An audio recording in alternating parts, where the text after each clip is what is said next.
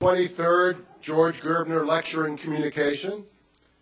I also like to acknowledge the presence of George's sons, John. Is Thomas here as well? Or no, okay. So John, his wife Anne, and daughter Katie, welcome. We're really very glad to have you here. As you know, George Gerbner was the dean of the Annenberg School from 1963 to 1989. One of my favorite quotes from George is, "Communication is where the action is, the political action, the social action, and the cultural action." As Annenberg Dean, he made the school the national leader in communication research. He established the field of communication as a serious scholarly addition to the academy. He was instrumental in the development of the leading publication in the field, the Journal of Communication. He developed the first World Encyclopedia of Communication, and he established a Washington program bringing communication researchers and practitioners together, a combination that really, I think, is real emblematic of both the Annenberg School and the University of Pennsylvania. And of course, he was, in his own research, the lead person in the Cultural Indicators Project, the developer of that project, and cultivation analysis, which still remains a central aspect of the field of communication right now. In 1988, the George Gerbner Lecture in Communication began, a year before George stepped down. It was started by President Sheldon Hackney of Penn in honor of George, but it's also a way of honoring our alumni, the graduates of our program who have gone on to do great work in their own right and who reflect well on the school as well as on themselves. Some of the past lecturers over the last few years included Donna Schwartz, all alumni, Donna Schwartz of the University of Minnesota, Eleanor Novak of Monmouth University, Christopher Kupke of the Centers for Medicare and Medical Services, Robin Nabby of the University of California, Santa Barbara, Diane Zimmerman of Millersville University, and Karen Wilkins of the University of Texas, Austin, just last year. We've also sometimes violated our norm of having our own alum give the Gerbner Lecture. In two cases, one was when Larry Gross, who was a faculty member, a long-time faculty member and colleague of George's, gave the, and now at the Annenberg School at the University of Southern California, gave the Gerbner Lecture in 2004. And as I like to say at these meetings, and so I apologize for those of you who have been here before, George himself gave the Gerbner Lecture when one of the lecturers who was planned to give the talk was unable to be here because of weather problems and couldn't make his flight into town. So George, who was just in the audience preparing to introduce the speaker, simply came up and gave a lecture that, from all accounts, was quite brilliant at the time. Today we have the honor of having Erika Falk, one of our alumni, give today's lecture. I'm not going to introduce Erika. I'm going to introduce Kathleen, who will do the introductions. But Erika certainly brings honor to the school, and so I'm really glad to have her here. So let me briefly introduce Kathleen. I won't say much about her because you all know her so well. She's the former dean of the school. Undoubtedly will have a lecture or something like that named after her when she's no longer here at the school. She's currently the director of the Annenberg Public Policy Center, is the Elizabeth Ware Packard Chair and Professor of Communication here at the school, and is the nation's, I would argue, the leading expert on presidential rhetoric and political discourse in the country right now. So without further ado, please join me in welcoming Kathleen, who will then introduce today's speaker. Kathleen?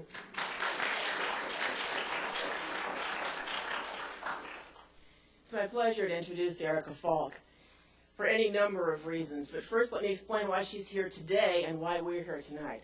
Over the next couple of days at the Annenberg Public Policy Center, we'll be bringing the nation's most distinguished political communications scholars together to try to forge a consensus about the state of the field or discipline, depending on your perspective, of political communication. And so we've invited back those of our own who contributed importantly to that research tradition. Erika is among them. Hence, this was scheduled tonight because it made it possible for her to attend the conference tomorrow and the next day, but also to be with us today, and that explains the timing of this evening's lecture. Erika came to us at the Annenberg School from the University of California, Santa Cruz, and from San Diego State University via public radio, and that tells you something important about her. She didn't actually get her PhD in 1991, or at least she believes she didn't get her PhD in 1991. Now, that statement could be taken to mean that she didn't get her degree or that the year is wrong. I would suggest that she got her degree because I believe being there, that I was there, and a number of you were as well, because a number of you were on the committee. But we're not going to indicate what year she actually thinks she did get the degree. She's a PhD from the Annenberg School. But between the time that she was trying to change the world through public radio and the time that she helped develop and now heads the master's degree program for Johns Hopkins in communication in Washington, D.C., Erika did remarkable work for the Annenberg Public Policy Center. So I'm pleased to introduce her for two reasons. First, I was able to work with her when she was a student, but more importantly, she was my colleague and collaborator through over $3 million of grant-funded research that the Annenberg Public Policy Center did. When she left us here in Philadelphia to go down to D.C., she was the research director for the Annenberg Public Policy Center. Tomorrow it'll be my pleasure to show her our new home next door. She helped us furnish the place down in D.C. In that capacity, she did three things of note. Many things, but three things of special note. First, she led the team that developed the civility indicators for the House of Representatives bipartisan congressional retreat. She led a graduate team of 10 people, and they searched through the congressional record from early 1940s through the turnover session of the 104th, 1993-1994, for instances of incivility, including tracking the taking down process in Congress. This had never been done by anyone before that. And not only did she do that with a graduate student team working with her, but actually under her direction, with minimal help from me. What she managed to do was put this thing together in just over 3 months. This was used by the House of Representatives at its first bipartisan congressional retreat. It was treated with the respect that it deserved by multiple fields that have been studying Congress for all of those centuries and had never thought to study civility in Congress. Why is that important? Look at the debate that we're having right now about the decline in civility in public life. That's a question she took on centrally in that report, and she didn't simply track the taking down process. She developed other indices of incivility from scratch and attached labels such as aspersion to them, and then defended those categories against critics, having done scans not of 100 words or 1,000 words, but of hundreds of thousands of words of available congressional record. That is a staggering accomplishment. For that, she published a wonderful article. And the lesson of that is this: sometimes it's not how much you publish, but it's how well you publish. That often cited article provides the baseline for scholarly discussion of civility in Congress. She then, just because she still had time on her hands, coordinated the process of doing the 2 update reports for the 2 subsequent bipartisan congressional retreats. Second accomplishment. We were all concerned about money in politics. And we picked up some grants, as we picked up some grants to do civility in Congress, in order to try to track what that money was actually doing. And so we were studying legislative advocacy. And now Erika wasn't up here supervising graduate teams. She was down in D.C. supervising individuals she hired in D.C. She did a series of reports on legislative issue advocacy funded by 4 different foundations across a more than 4-year period, in which she and her team documented that this as a phenomenon was growing. It was increasingly being attached to what I think we called pseudonymity, which thereby encouraged the press to say, huh? And as a result, was increasing the likelihood that you had no idea who was making the claims that were disproportionately out-speaking the other side of important debates, not only in political campaigns, but in legislative advocacy. In the process, here's the important point. Actually, there are 2. She found, with the help of one of her team members, that Fannie Mae and Freddie Mac were engaging in an awful lot of that issue advocacy. And we couldn't figure out what they were doing. September 15th, 2008. We had completed this research almost a decade before. I figured out what they had been doing. I meant to contact Erika to say, you know, we finally have the explanation, but I was too depressed with my 401k to actually put fingers to keypad and to type the email. Here's the other important thing. As McCain-Feingold was wending its way through the courts, and one of the courts is responsible for checking the facticity of the evidence chain. Elena Capella will be able to tell me which court that is. One of the justices at that level, or judges at that level, wrote that there's one body of uncontroverted research speaking to this issue. That was the legislative advocacy research done by the Annenberg Public Policy Center of the University of Pennsylvania. We promptly called every funder. We put out a press release. We called Walter and Lee Annenberg. That was Erika's team, and that's accomplishment number 2. Accomplishment number 3. We started putting the National Annenberg Elections Survey together. We were trying to figure out how we would integrate a Washington team with a Philadelphia team. Erika was getting really restless. She wanted to be integrated down in Washington, and so she helped us create the National Annenberg Election Study. She didn't stay long enough to find out that ultimately it would produce the results that she and I were looking for, because we knew they were there. We knew that money tied to messages has to move something, and the structural variables can't be accounting for everything. Well, this is another one of those, you know, September 15th, I figured out what we were doing with legislative advocacy, and with Freddie Mae, Fannie Mac, figured out in 2008, the question structure that we'd set up in 2000 finally redeemed itself, and we were able to make that scholarly tie. After Erika moved on to do for Johns Hopkins and Johns Hopkins students what she had done so well for us, teaching those students what I hope she learned in part here, but also what she developed on her own, we were still bearing fruit out of her earlier work. Those are the 3 most important things that I remember about Erika Falk. She translates her commitment into public good into research that advances it. Her doctoral dissertation was nonetheless an important study, and she's come here today to talk with you about it. Doctoral dissertation published by University of Illinois Press, and that would suggest to you that she did something fairly unusual, since most dissertations are not published as books, is being reprised today in an important lecture by this title. I believe the title and the numbers in the title are more accurate than 1991. It's my pleasure to introduce Erika Falk.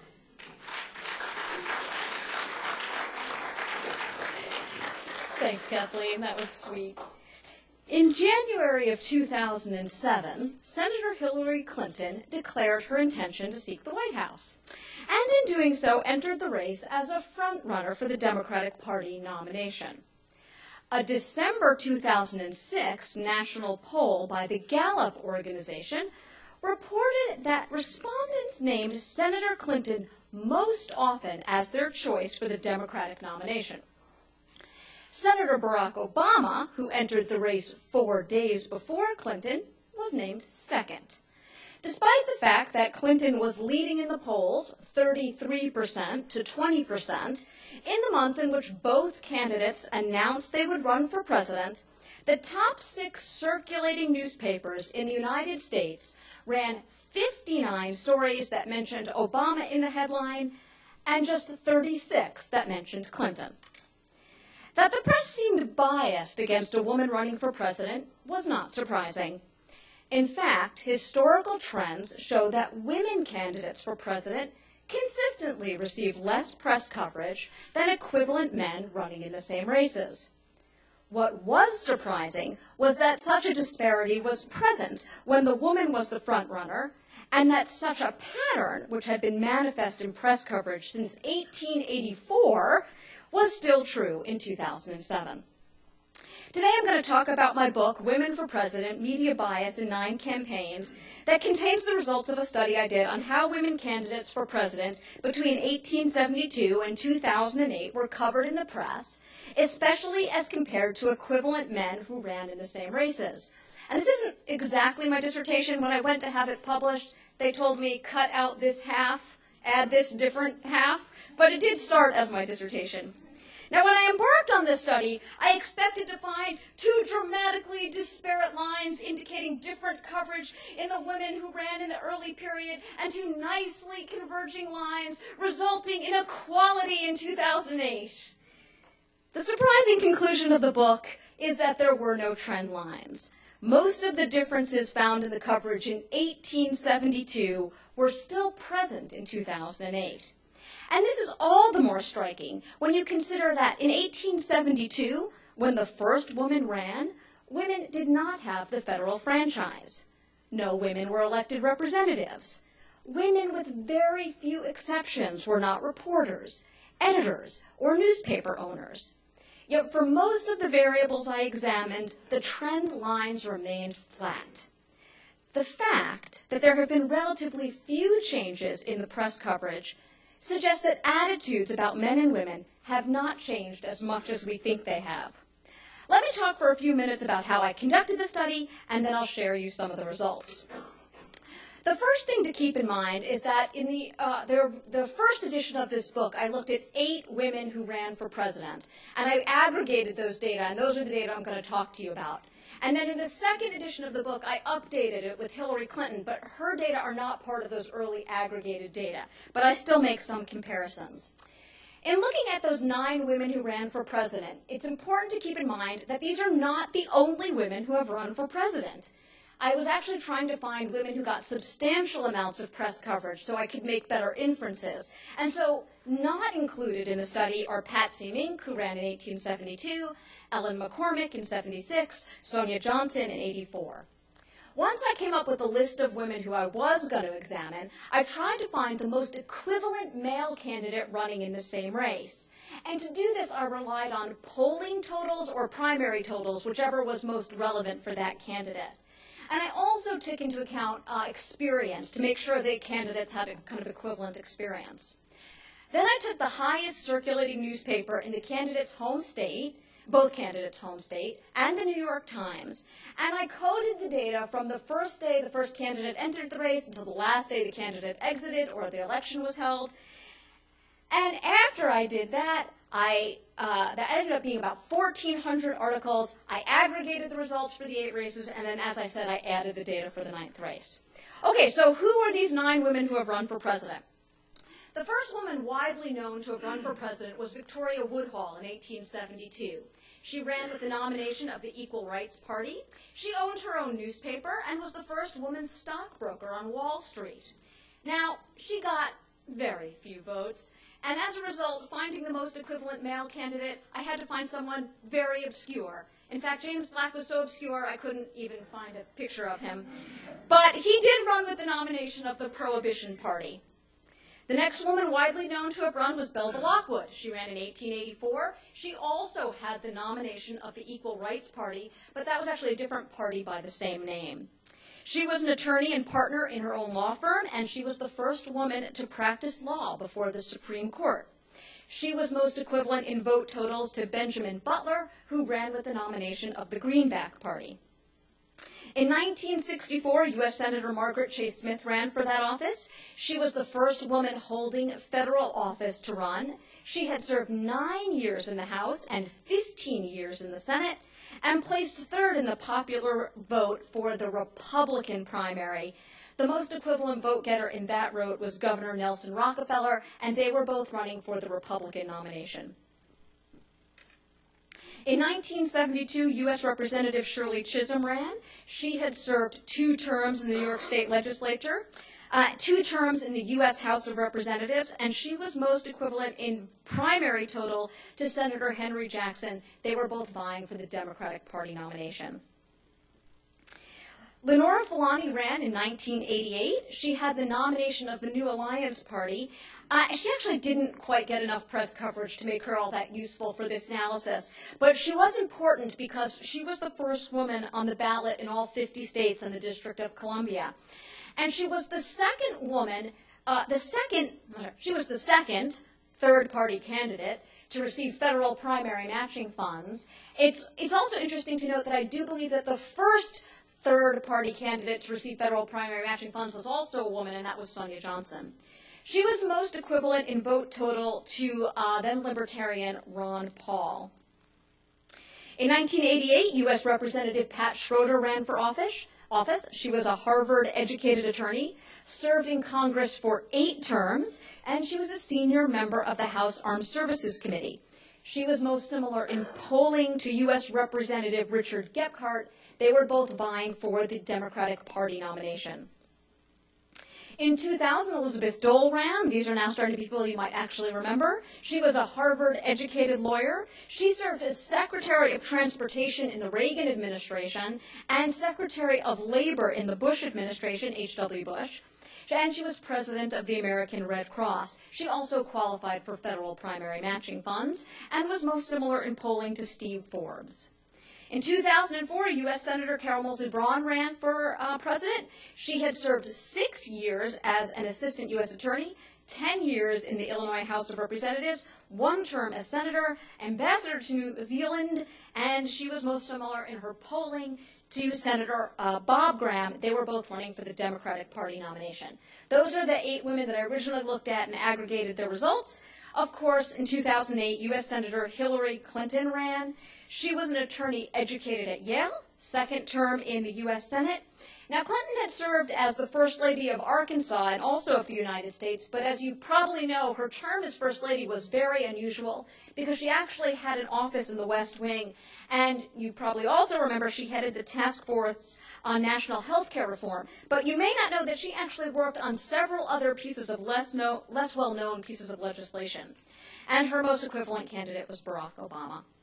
Okay, so what did we find when we compared these candidates? Well, the first and most striking result is that men candidates get twice as much coverage as women candidates do. And when looking at this chart, it's important to keep in mind that I wasn't comparing winning male candidates to losing female candidates. These candidates all lost well. They were all losing candidates. And yet there were twice as many articles written about the men candidates, and those articles were actually 7% longer. If you look at the trend over time, you'll see we're not, it's not like, woo, there's not a really good trend there. Clinton is actually not on this race because as a front runner, the order of magnitude was really much higher in terms of the number of articles per month.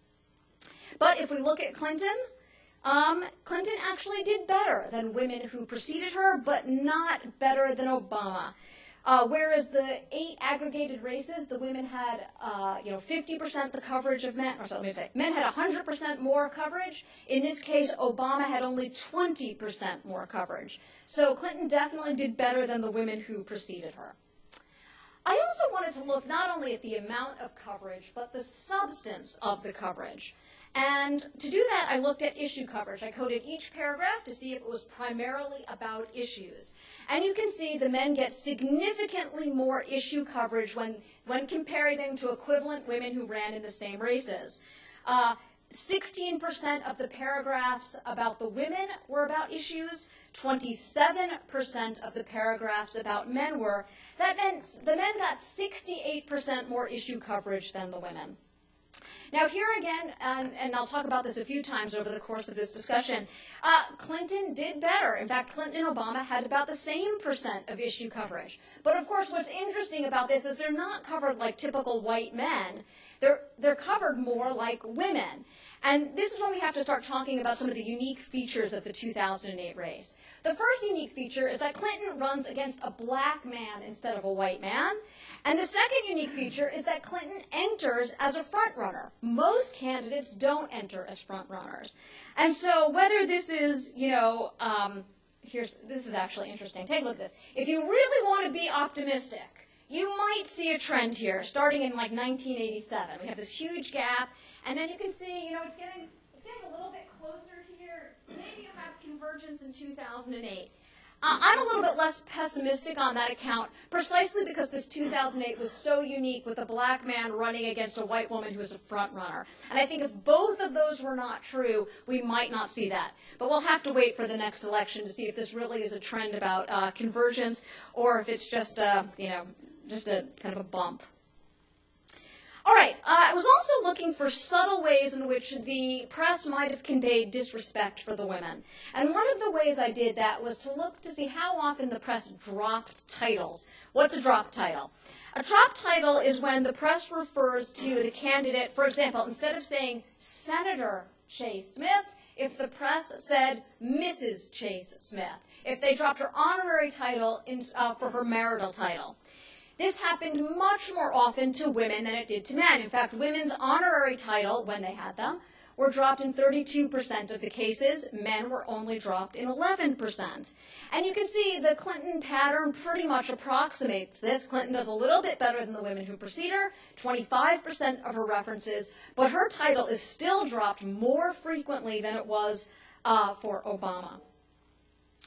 I also wanted to look at some stereotypes, and one of the stereotypes I looked at is how often the women were described, or the candidates were described physically. And I coded it as a physical description. For example, if the reporter noted that the candidate was beautiful, or her hair was parted, or his hair was parted, or wore a black suit.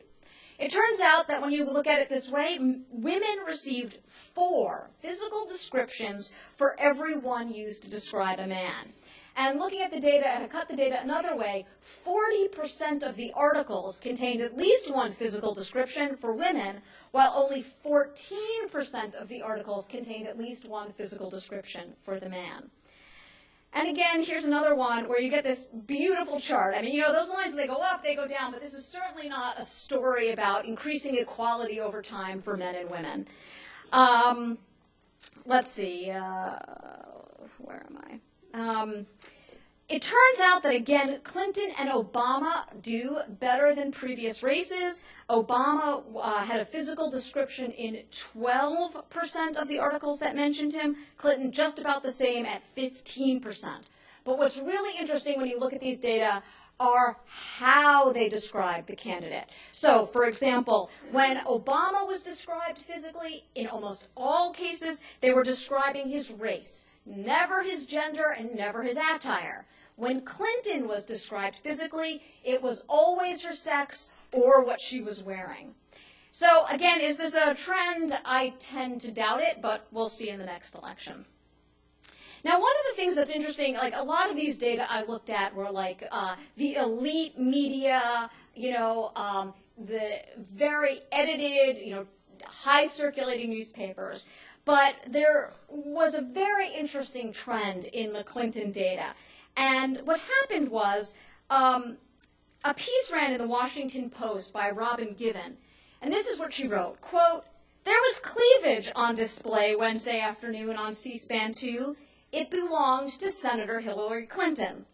Despite the fact that Clinton was talking about education policy, the author noted, she was wearing a rose-colored blazer over a black top.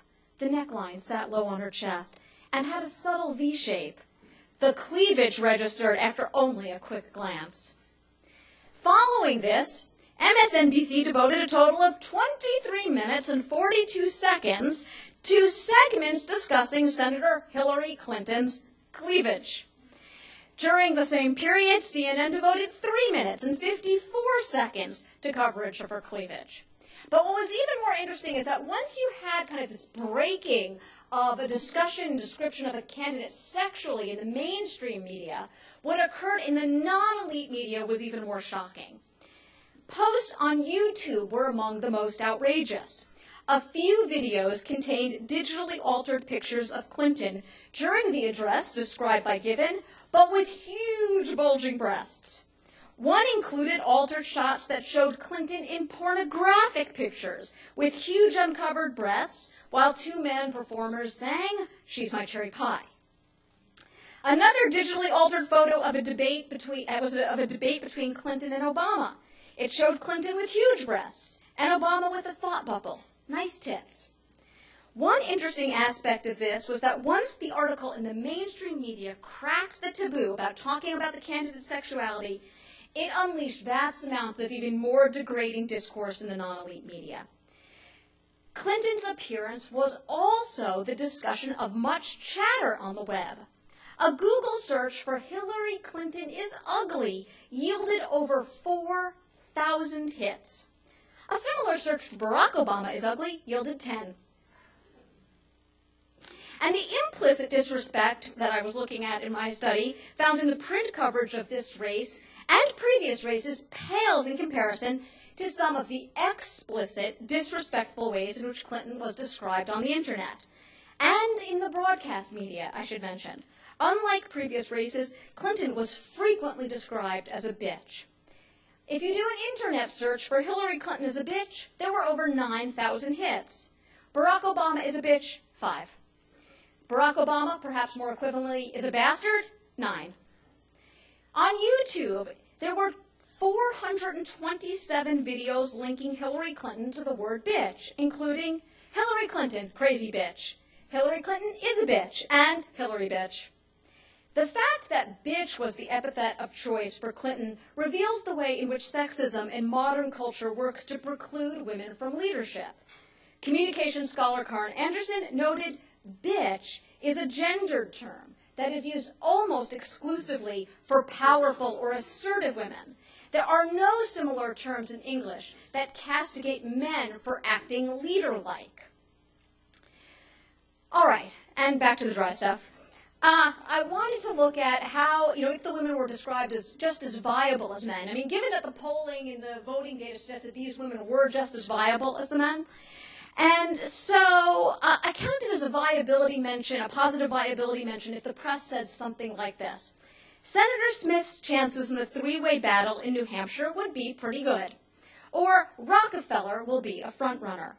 Men had 3 times the positive viability comments as women.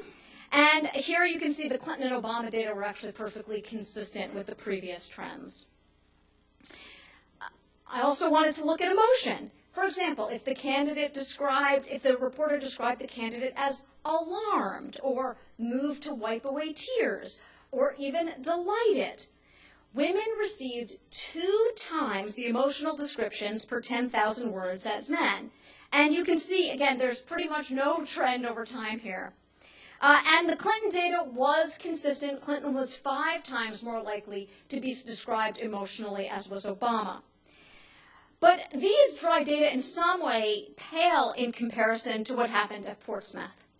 The double standard on emotion was aptly demonstrated on January 7th, 2008, 1 day before the New Hampshire primary in Portsmouth, New Hampshire. An undecided voter asked presidential candidate Senator Hillary Clinton, "How do you do it? How do you keep so upbeat and wonderful?" In answering the question, Clinton's voice quivered and tears appeared in her eyes. The incident at Portsmouth subsequently generated vast amounts of press coverage. In the week that followed, there were over 500 stories in the major U.S. English language newspapers found in LexisNexis, and over 85 of them actually headlined with Clinton's tears. What you probably don't remember as well is less than a month earlier, Mitt Romney, Republican candidate, had teared up while talking about the history of blacks in the Mormon Church on Meet the Press. The incidents were similar. Neither candidate cried, but both teared up while having a choke in their voice. Despite the similarity, the same data set that carried over 500 stories about Clinton carried only 14 about Romney. And one of the last things I wanted to look at was what did the papers say explicitly? I mean, a lot of this stuff I looked at were kind of implicit content. But what did they say explicitly about why a woman should not be president? And there were some enduring arguments that were made in the press. The first argument against women as president is that women are simply incompetent as leaders. And often there were no reasons given for this, but when they were given, there's usually 2 explanations. First, that women are too emotional to lead, thinking back to the fact that the press was more likely to describe women as emotional, this is interesting, or the fact that women simply cannot handle crises. And let me give you an example of just how this might appear in the press. Quote, "How can anyone nominate a woman for president, or a woman wanting to be president is beyond me. Can't you just imagine a woman being faced with a crisis? Cuba, such as President Kennedy had, the office for president or vice president is no place for a woman." Quote, "Would you be prejudiced against a woman running for president of the United States?" Yes, entirely prejudiced. Women are not qualified for that high office. If one is ever elected president, she would have to depend 100% on the advice of men she appointed to high executive positions. The second enduring argument against women for the presidency was that women are simply unnatural as leaders, right? Women belong in the home, they're supposed to be doing child rearing, it's a private space, the public space is for men, women are simply unnatural in this public space. And what I'm going to do is I'm going to read you 3 examples, each one from a different century, and you tell me if you can even figure out which century these come from. Okay, number 1. At present, man, in his affection for and kindness towards the weaker sex, is predisposed to accord her any reasonable number of privileges. Beyond that, he pauses, because there seems to him to be something which is unnatural in permitting her to share in the turmoil, the excitement, and the risks of competition for the glory of governing. Okay, that's number 1. Number 2. Maybe the great majority of women just aren't interested in public careers. They don't have what intellectuals nowadays like to call motivation. Though women make up a substantial part of the nation's workforce, only a relatively few hold top jobs. Could this be because women are essentially mothers and homemakers at heart? And number 3, I don't believe a woman ought to be in that particular place of leadership. She would be a good helpmate, but the Bible teaches us that a woman should not have authority over men. Okay, unnatural to permit her in the turmoil, the excitement, and the competition for the glory of governing. Women are essentially mothers and homemakers, or women should not have authority over men. Okay, well, I've given you a hint. They're actually in chronological order. From 1872, it is unnatural to permit her in the glory of governing. From 1964, women are essentially mothers and homemakers at heart. And from 2000, women should not have authority over men. Now, these are all explicit ways in which women were described as unnatural in the political sphere. But there are also subtle ways. And one of the things I point out that I think helps kind of subtly convey this idea that women don't belong in the public sphere is what I call the novelty frame. And so what's interesting, you have this women running for like over 130 years, right? And I looked at 9 of them, and that wasn't even all of the women who have run, and somehow everyone was the first. So, for example, in 1964, notwithstanding the at least 2 women who had preceded her, one reporter wrote, "Even in defeat, Chase Smith could take solace in the great accomplishment alone and always be proud and happy that she had the distinction of being the first woman in the country to bid for that office." Then in 1972, the Seattle Times penned, "Representative Shirley Chisholm today became the first black woman to begin a serious bid for the presidency of the United States." Then in 1988, one newspaper printed, "If Schroeder gets into the race, she will be the first woman to seek a major party presidential nomination since 1972. And then the New York Times described Dole in 2000 as the first woman to become a really serious presidential candidate of the United States. And yes, in 2007, the New York Times wrote, "If successful, Mrs. Clinton, 59. would be the first female nominee of a major political party." All right, the last thread of arguments as to why women shouldn't be president is that they are simply unviable as candidates. And one of the most interesting things about this trend is how it's articulated in the press through about 1988. When it's articulated, it's almost always using this very ambiguous phrase, "The country is not ready for a woman president." So, for example, in 1964, quote, "The country is not ready for a female president." In 1988, many observers have said that Schroeder, because she is a woman, does not have a serious chance at the presidency. And then in 2000, my gut feeling about Dole is that she has a good chance at the vice presidency, but my gut is that the country is not ready for a woman president. What's particularly interesting is what the press doesn't do. It doesn't unpack this. It doesn't ask what ready is. It doesn't say ready is actually prejudice and sexism, right? The reason we're not ready is because we're prejudiced and sexist. It never unpacks it. It never says, when will we get ready? How do we know when we're ready? So anyway, the book shows that men receive more and longer press coverage compared to equivalent women in the same race. Moreover, the trend does not seem to be abating. For example, The differences in the number of stories written about Carol Moseley Braun and Bob Graham in 2004 were larger than the differences between Shirley Chisholm and Henry Jackson in 1972.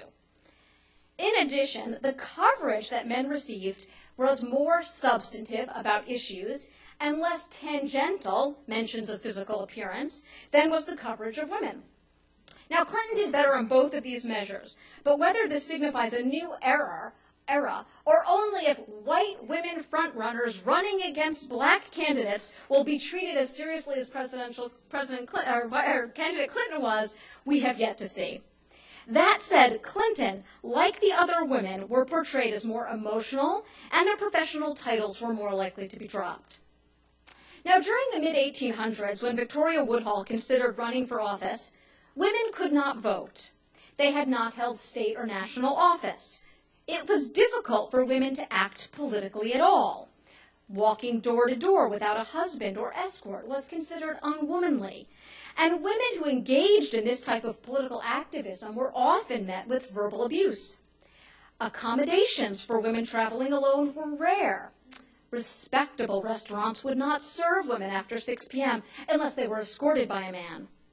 This is very different from the one in which Hillary Clinton ran for president in 2008.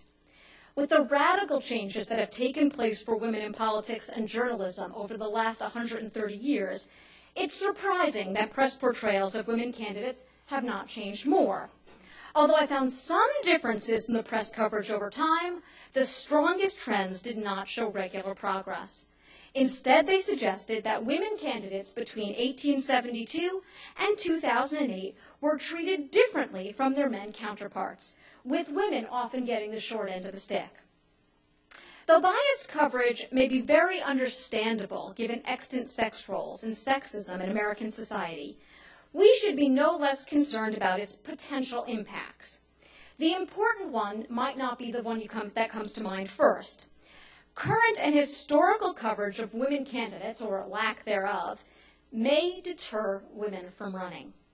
By framing women candidates as not serious, not viable, by giving extra measure to their hair and their appearance and what they wear, the press may dissuade potential women candidates from entering the political arena. People, including women, believe that women have a harder time than men getting elected to office. But it turns out this actually isn't true. When women run, they win just as often as men do. But women rarely run. The results of this study suggest that this misapprehension may come at least in part from press accounts of women candidates that portray women as less viable than equally viable men. If women have a negatively skewed impression of their chances of winning, they may be less likely to run. And this may be one of the most important and worrisome potential impacts of press coverage of women. I'm sure you have questions, things to discuss? Yes.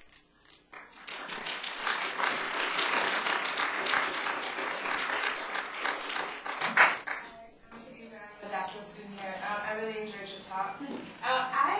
So I have a ton of questions, so I'm going to make it real short, though.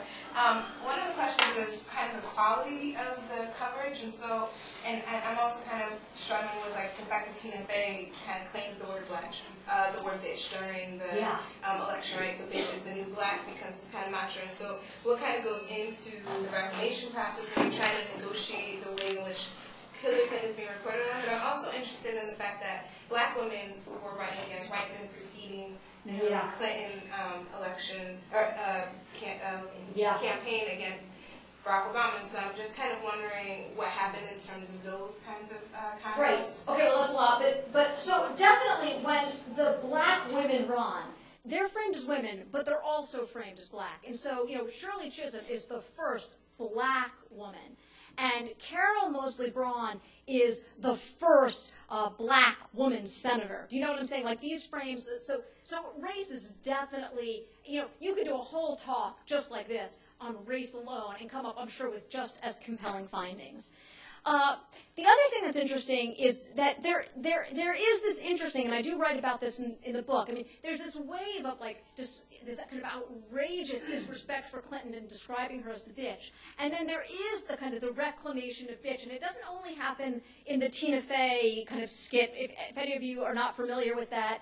Tina Fey is on Saturday Night Live, and she says something, she's playing Hillary Clinton, and she says something like, you know what, I am a bitch, but bitches get things done. And so it's just kind of this reclamation of, bitches, successful, and, This actually happens a few times in the print media as well, where kind of notable feminists get on to talk about the idea of the bitch as the successful, assertive woman, and it's just that we disregard her. Yeah.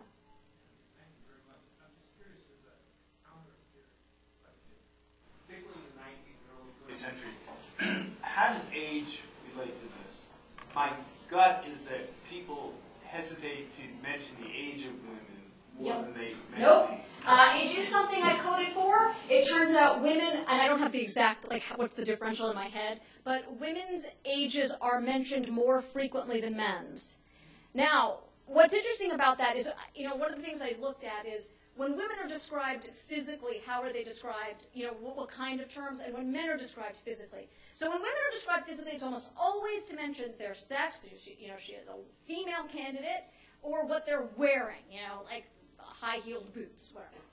When men are mentioned physically, it's almost always their age, or I think their facial expressions.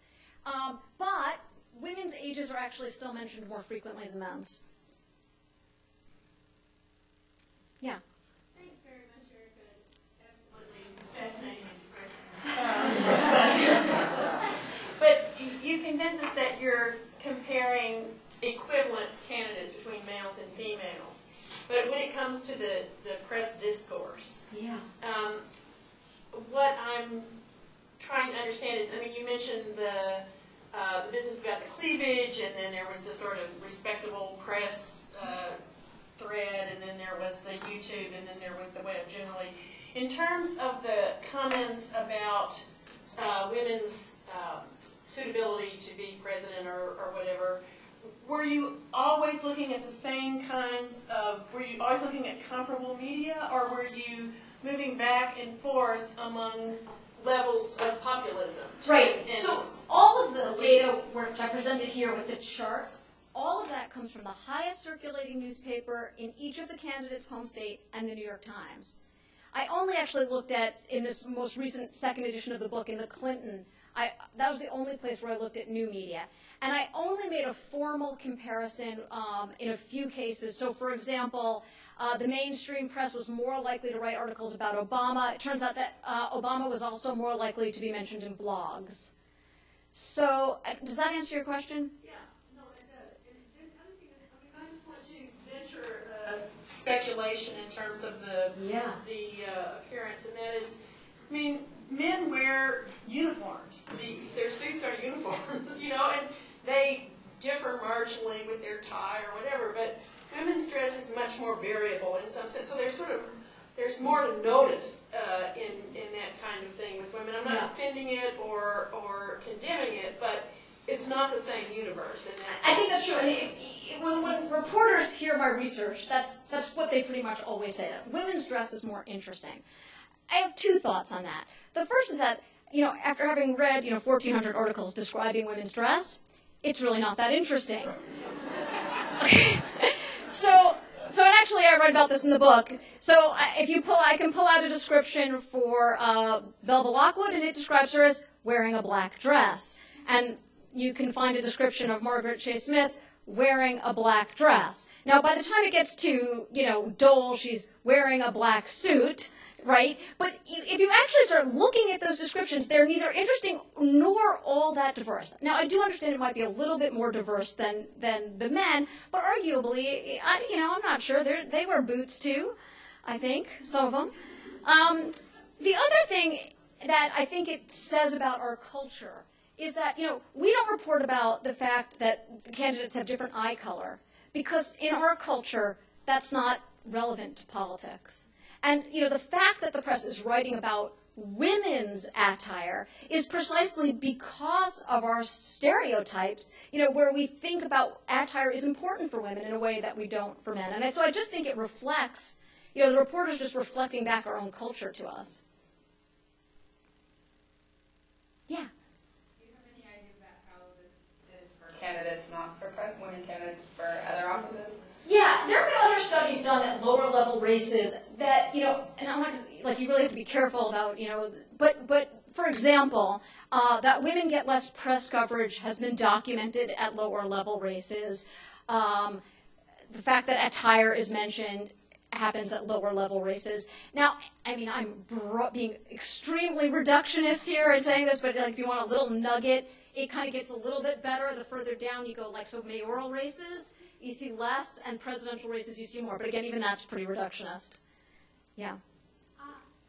Do you look at health at all as a way in which people talk about stuff? Because I have a hunch that for men, health is the way that people talk about appearance. So I'm thinking far back as President Taft. Yeah. And if you wanted to think about obsession with how people look at the coverage of President Taft, who was, of course, the fattest president in history, which at that point came to stand for virility and strength, which of course now would be very differently. So in the most recent election, we have a lot of discussion of President Obama's health, which once he took off his shirt became a whole other conversation altogether. So I'm just wondering if there's a way in which what is called attire for women gets called health for men, so it's actually not as big as disparity as it might sound.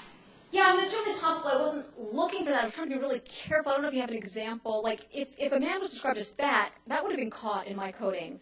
And I think we don't use the word fat so much as health in media. Anything that had to do with their stature. Stature was one of the things I was specifically looking for. So, but even stature was more likely to come up for women as in diminutive stature as opposed to men for large stature. But I'm sure, if you went specifically looking for health, you might find some interesting things.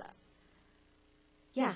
I can't help but think this fits into a more international perspective. How you might try and compare elections in different countries to this. Okay, so there actually was an interesting study, and I didn't do it, where they looked at women who were prime ministers or presidents, and they compared their press coverage to their immediate successor or predecessor. And it turned out, again, women got less press coverage, even as governing leaders, than their immediate predecessor or successor. I cut you off, but... No, it's very interesting. In fact, I was actually thinking about what happens when they retire. And one of the things that stuck in my mind about when Kim Campbell left office in Canada was how brutally she was attacked by the press and treated as this figure who could never get a job again. Oh, really? But I wonder, thinking about Margaret Thatcher and Ronald Reagan, how they were treated by the press once they both left office as past heads of state, whether they received similar levels of respect and priority. That would be really interesting. There's a dissertation. Yeah, Lourdes. With kind of observation that there seems to be a general perception that I kind of want to go back to the viability of these female candidates. There seems to be this general perception that if the candidate is competent or is perceived as competent, then she's not perceived as likable. There's almost this trade-off between competency and perceived likability. And so I just wanted to know what you thought, if you thought that was really kind of the biggest barrier in terms of, marrying the two somehow. This was probably most starkly exhibited in the Clinton campaign, where, she was kind of cold, and strong, but that kind of fed into this, removed, bitchy, kind of unlikable persona. But then, when she cries, and she softens up, and then you have people in the press, there's incredible quotations in the press after she cries of, Dick Morris saying, well, we can't elect somebody like that. She's emotionally unstable, or she might have a breakdown, if in office. Completely, and there were other just completely outrageous kind of articulations that she was... it revealed her complete unsuitability for office. And I do think, to Kathleen's point, this is a double bind, right? I mean, you're likable and you're soft, and then you're incompetent, right? And if you're competent and strong, and then you're unlikable. I do think this is an important challenge that women candidates have to really carefully navigate. Yeah. One of the things I noticed, particularly in the coverage of Hillary Clinton, and this strikes me as a peculiarity of the American political leadership system, is that you're also perceived as the military leader, as the commander-in-chief. And I would have thought, sort of intuitively, that, so to speak, sort of weighed heavily against perceptions of women. So I wonder if you can, so to speak, disentangle a bit what the notion of leadership means. Is it political and or military, or can one make... Right. Two thoughts on that. The first is that they've actually done these studies, right, where they ask people to describe the characteristics they seek in a leader, right? And then there's other studies that ask people to describe characteristics typical of men and typical of women. The characteristics described for typical of men all coincide very nicely with the characteristics typically described for leaders. Decisive, strong, right, rational, right? But if you look at the list of terms that we use to describe women, they're all distinctly not leader-like. Emotional, soft, nurturing. And so I do think you're onto something, that our conceptions of leadership kind of in Western culture coincide with our conceptions of masculinity. So that's the first thing. The second thing is, Kate Kensky and I actually did a really interesting study. If you look at polling, there's this polling question that's been asked since like 1939 that said, if a qualified woman were nominated to your party, would you vote for her, right? And notwithstanding the craziness of that question, right, because you'd never ask if a qualified man were nominated, because well, who would you nominate an unqualified man? But notwithstanding that, so in like 1939, like 60% of the population says that they would not vote for a woman. But this drops over time. In fact, it roughly keeps pace with the year. And so by like 1970, 70% of the population say they would vote for a woman, and by 1990, about 90% of the population said they would vote for a woman in this generic problematic question.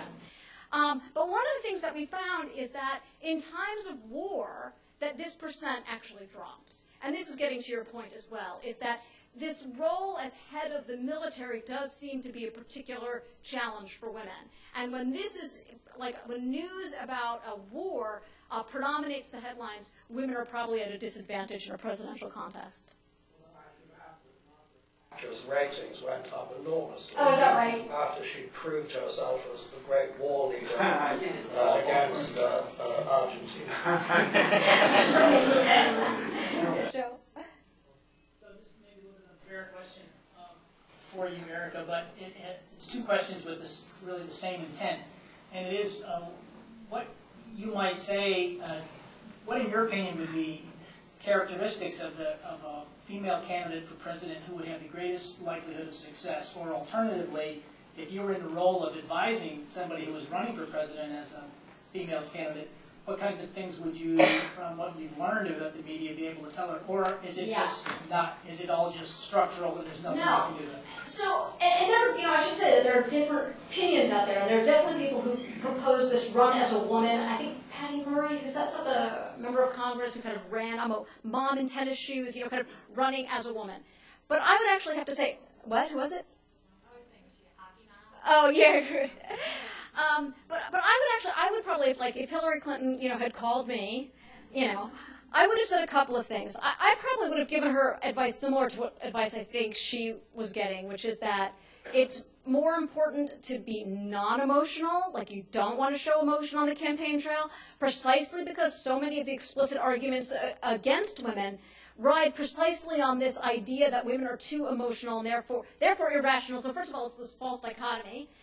And second of all, that therefore they're unable to handle leadership. So I would say be non-emotional. I would also encourage her to wear, kind of formal outfits, like a pantsuit, like what business women wear, kind of a high status outfit. I would encourage her to emphasize issues, because I think you probably have to play higher to issues to get your issues in the press. So I think you can look at each of these findings and you can say there's a response strategy that could in advance target. And you know, my guess is that she did most of that. I mean, I can't, you know, the last thing I would say is there's a surprising amount of sexism printed in the press about women that came from the women candidates themselves. And I would advise her to avoid that. So, for example, Margaret Trace Smith has this famous quotation where she's asked, what would you do if you went up against Brezhnev or, you know, somebody? And she says, well, I would beat him if it were baking blueberry muffins. And you go, oh, God. Yeah, I'm sorry. Do you have any data with respect to women reporters? Yeah, thank you. I actually went into the project hoping to code for the gender of the reporter. Here's where the problem came in. First of all, and you may not know this, in the 1800s, there were no bylines. I can't remember what year that exactly ends up changing. So, and then the second thing is AP stories don't have bylines either. And so I just had way too much missing data. Now, I know there have been studies, you know, probably more modern that have looked at this, and I don't remember the exact results, but they're not as simple as you'd think. It's not simply like, oh, women reporters cover women more fairly. It's not like that at all. It's actually a pretty complicated pattern. Yeah. You know, the men don't, when you say that they have a leader image, I think it breaks down into two things. Men are fighters and men are lovers. And if you think about Bill Clinton, for example, that you know, and notwithstanding what happened to him, in fact, during the campaigns, they were full of metaphors about what a sexy guy he was and a lover and all this kind of stuff. And of course, that was true of Obama as well. Yeah. There's all these fertility metaphors, and it seems to me the problem is, or one of the problems is that it's unclear what those roles mean for women. But Sarah Palin is a fighter and a lover. Now, she lost, but she was also perceived as very viable for, you know, a certain group in the population. And I think Hillary had trouble with the lover, lover thing. I mean, she actually didn't do so bad on the fighter stuff, but the undermining was with the messing up of those two kinds of images. That's not a very clear statement, but I think what I'm saying is that for women to occupy those roles is fairly new, and you know, to work out what that means, whether they're just, you know, prostitutes, you know, or whether it's legitimate for women to be lovers, or, you know, the big breast thing suggests to me that maybe there's a mother thing working there too, you know. So it seems to me more complex. If you kind of break it up into the fighting and the fertilizing, you might get different pictures. Well, you know, I think Palin is so interesting. I mean, and I actually kind of like her for this reason. Look at the kind of the metaphors of Palin. She's a pit bull. She's a hunter. You watch her show. She's cutting down trees. I mean, this is like off the charts masculinity, right? She's the barracuda, but at the same time, she's off the charts feminine. She's the mother of 5. She's the beauty queen, and that's what makes her so interesting, because she's got this incredibly high masculinity, high femininity image. It's going to be really interesting to watch if she runs. So if you take the 2008 data, which is obviously treated differently out, it's pretty compelling what you're arguing, that there hasn't been a trend that would suggest these things, that there's differences. But a lot of the data suggested that certain elections were different than other elections. Is there anything valuable in that? I mean, I think the race thing is really important, you know, and I don't look at it, but it's important. So for 3 of those women were black women in my data set. So that's one thing. The second thing that's important, for example, the Schroeder race, actually, the Schroeder-Gephardt race, I actually cut the data in a slightly different way for that race, and that ends up kind of, it actually makes it seem closer than it would have been. Gephardt ran for like 13 plus months, and Schroeder ran for like 4, and so I only look at those 4 months. So because of that, usually when candidates declare in the early period, they get this high spike in coverage, and so that makes it seem like he's getting less coverage. So that's kind of one artifact of the method. And I think, you know, we have to keep in mind that, like, this whole idea of getting comparable candidates is fraught, right?